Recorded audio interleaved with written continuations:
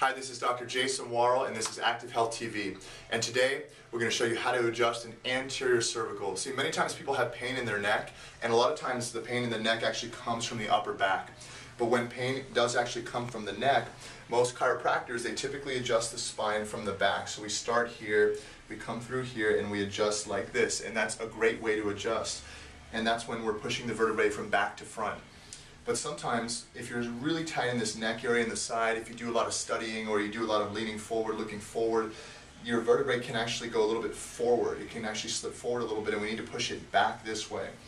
So what we have to do is you got to find a doctor that knows how to do that, and then what we do is we adjust from the front, so it's a little bit different. Let's go ahead and kick your feet out in front. Just bring your chin back a little bit, head over here. Let's take a big deep breath in. Now, just like this, let that go. Awesome. How'd that feel? Great. All right. Sounds good. Thanks. All right. Thank you. You got it. Dr. Jason Worrall, Active Health TV, anterior cervical.